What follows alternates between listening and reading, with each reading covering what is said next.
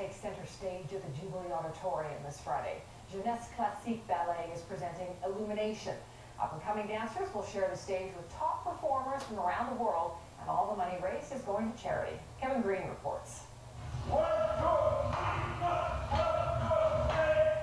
It's hard work being light on your feet. 1, 2, 3, 4.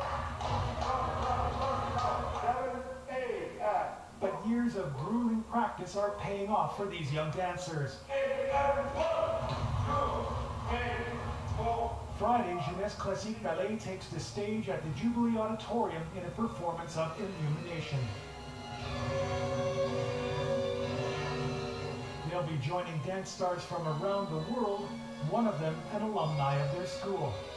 I wanted Calgarian Ali Bertram, very well known now in Canada with the youth group, to be part of this event and to be our principal.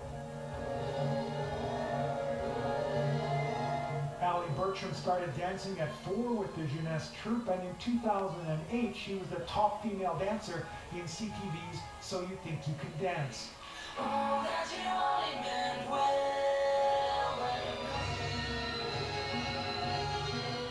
She's since parlayed that into an acting career, but today she's back in Calgary and in class with her former teacher, training for Friday's show. It's so great that Calgary is bringing together the Calgary youth of Jeunesse Classique Ballet, as well as American Ballet Theater, as well as the Turkish State Ballet. So it'll be a great performance.